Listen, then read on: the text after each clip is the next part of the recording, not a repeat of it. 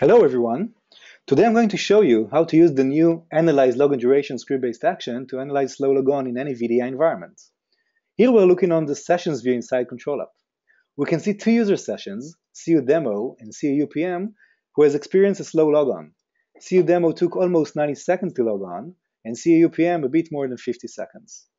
The built-in columns show us some of the story. We can see, for example, that group policy processing caused most of the delay for CU Demo, but in both cases, the other components caused some of the most of the delay for these sessions. So in order to use the new script-based action, we'll click on the script-based action button here, and we'll add the new Analyze Logon Duration SBA. We'll accept the terms and add the action. This will simply download the script into our environment and allow us to execute it against running sessions. We can now again select both problematic sessions, right-click, and execute the new Analyze Logon Duration script-based action. We will adjust the screen to show us the entire output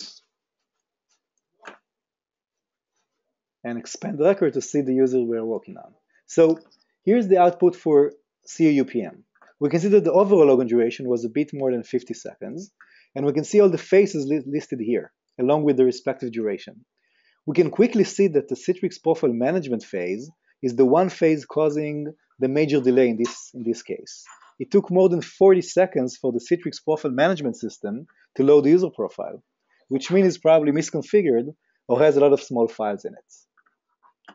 If we'll switch to the CU demo user, we can see that the logon duration was almost 90 seconds, and in this case, group policy is in charge of almost the entire delay. We can see that group policy engine took more than 60 seconds to load.